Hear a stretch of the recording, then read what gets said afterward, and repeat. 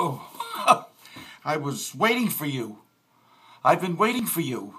Hello, this is Pastor Dean Pepin, and I'm from Healing Hands of Jesus Ministries, and thank you very much for coming today. We're talking about healing. You know, the funny thing about it is, we're so, everyone is so suspicious when they see a preacher on television. They're so suspicious. I don't blame them. Because some people have taken the whole thing about healing and they've tried to make money on the deal.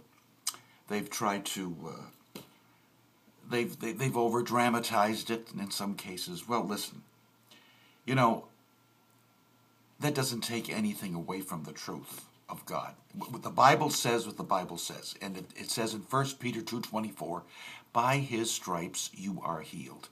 So, when I have people come to me who've got cancer, when I have people come to me who they can't hear, they've got something drastically wrong and medicine can't help them, I do my best to share the truth with them because I want them healed. I want them healed. So, naturally every minister and every ministry needs contributions. But that's not the purpose of the show. If you want to send this ministry money, you go right ahead. I'll give you the address later. But that's not the purpose of this. We can use it. We can use the money. But, because that's our only source of income. But what's more here is if you've got a husband who's got cancer, if you've got cancer yourself, if you've got a malady that medicine can't handle, this is what I'm here for. That's what I'm here for. And I want you to listen very carefully. Yesterday we were talking about the fact that people blame earthquakes and tsunamis and everything else on God. Well, that's not true. God created you to live, not to die. He created paradise for you. Now, when I look down, I'm looking at my notes, and I've got my Bible here today, too, my Holman Christian Standard Bible, which is the one I really, really love. I wasn't prepared yesterday, and the show kind of ended kind of quickly because I didn't realize what the time limit was on this network here. Just to recap yesterday, I said people blame God for storms and catastrophes and earthquakes. Everything that goes wrong, they blame God. We had an electrical storm here the other day, and they blamed God for the power going out. No. My friend, laws of nature went into effect after Adam and Eve sinned. The reason we have weeds in the ground is not because God wanted the weeds in the ground, because the world is under a curse.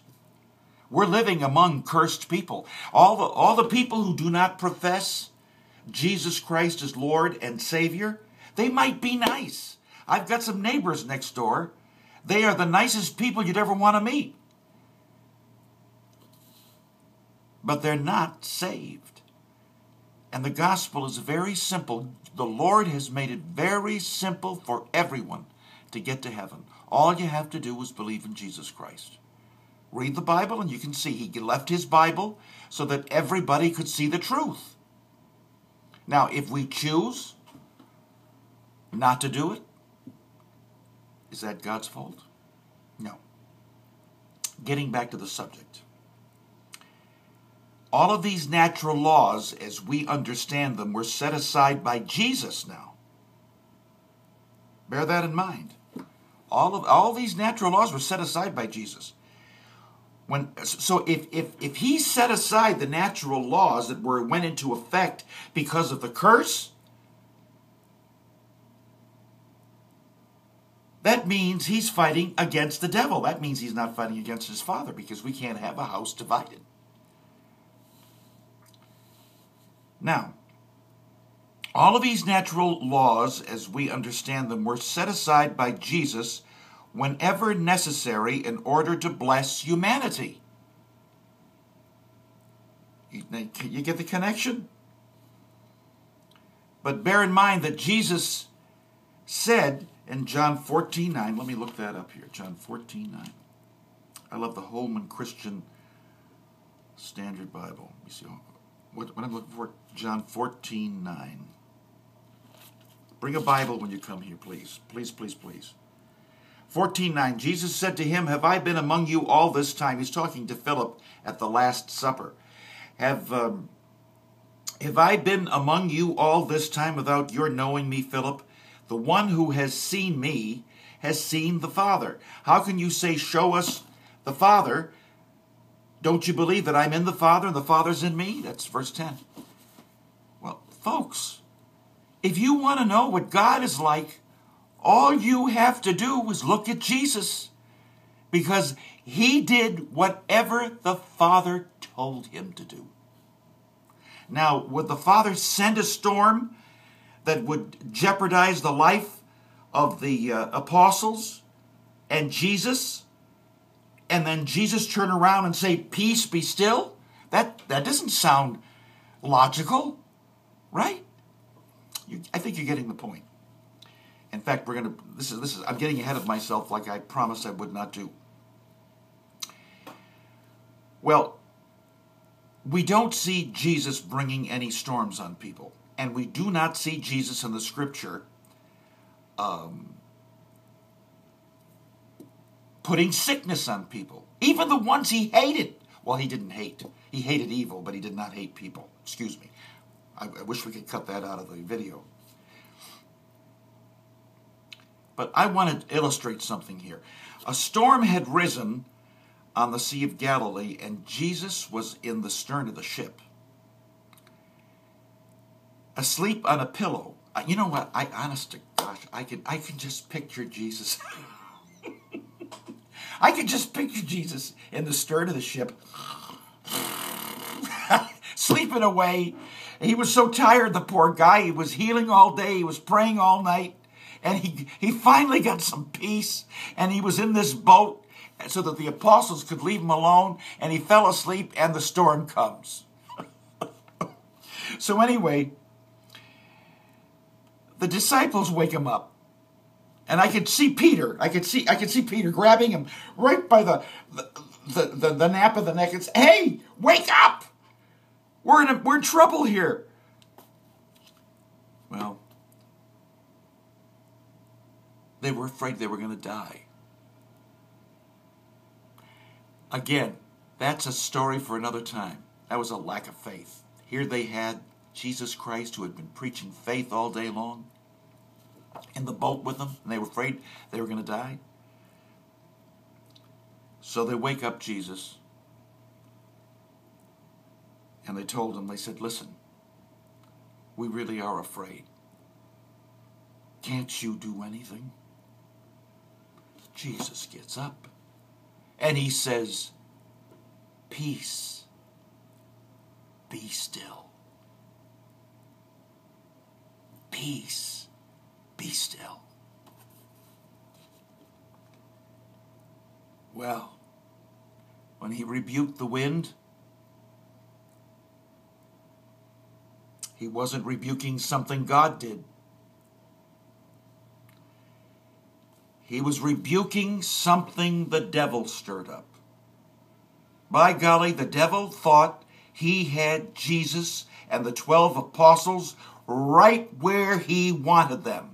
He stirred that storm up, and he must have said to the demons that were accompanying him, man, this is one of the best opportunities I've ever had, because right now what we're going to do is we're going to kill Jesus and get him out of the way, and plus we're going to kill everyone he's been teaching, those 12 apostles, so we can get this whole redemption business and this whole God business out of the way. That's what the devil wanted to do. It wasn't God. I love talking about the Bible. You see, Adam, who was originally the God of this world, small g, let's put it this way. God made paradise for man. Okay, let me get nice and close to the camera. I gotta get this point across. God made paradise for man, and paradise was perfect. You and I were supposed to live in a perfect garden. You and I were supposed to live forever. We weren't supposed to have loose skin like this and gray hair like this, because this is a sign of the body decaying. No, we were supposed to live forever. When did we start dying? When Adam disobeyed God. When Adam disobeyed God, that's when all the trouble began. Now, he was the God of this world. He was supposed to take dominion over this world. Let's put it this way. If I gave you the keys to my car, and I said, Joe, this is your car. You can run this car until the wheels fall off. But this is your car. I'm giving it to you. I have no use for it anymore, and I love you, and I'm giving it to you. Because I want you to have transportation. I'm going to be going away for a while, and I want you to have this beautiful car. I took good care of it. I take off, give you the car. And then I come back a couple of months later, and I find out, I go to you and I say, hey, Joe, where's the car that I gave you? Well, you know who I gave it to? I gave it to Charlie. You gave it to Charlie. What did you give it to Charlie for? I can't stand Charlie. Charlie is my worst enemy. By golly, I should never have given you the car. Well, I can't ask for the car back, can I? I gave it to Joe. And it was Joe's car to do with whatever he wanted to do. That's what happened with Adam. He was the God of this world, and when God's back was turned, he sinned and he gave the keys to Satan. And Satan is the God of this world. We live in an evil world. We're perfect people. We're saints. We are citizens of heaven. But we live in a world that's imperfect, that's still living under the curse. And that's why God gave us power, so that we could put the devil under our feet. And Jesus was demonstrating that in the boat that day. He said, you of little faith. No, peace. Be still.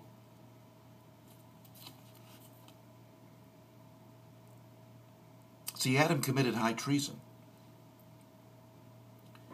And he sold out to the devil. And the Bible tells us that now Satan is the God of this world. Want me to prove it for you? 2 Corinthians. Let's go to 2 Corinthians 4:4, and then I got to close with this because 2 Corinthians 4:4. 2 Corinthians 4:4. Quickly, I got to go. We got to go. For we are not, the God of this age has blinded the minds of the unbelievers so they cannot see the light of the gospel of the glory of Christ, who is the image of God. 2 Corinthians 4:4. I'll be talking more about that tomorrow. Listen, join me on Midnight Miracle Hour tonight at 12 o'clock. Just Google Midnight Miracle Hour. Join me on Spreaker.com, Pep Talk. I give lessons, Bible lessons, every single day of the week. I've got to run because we're almost at the end of the time. I'm going to be back tomorrow for another 15 minutes. Please join me. In the meantime, you know what? I'm going back to sleep.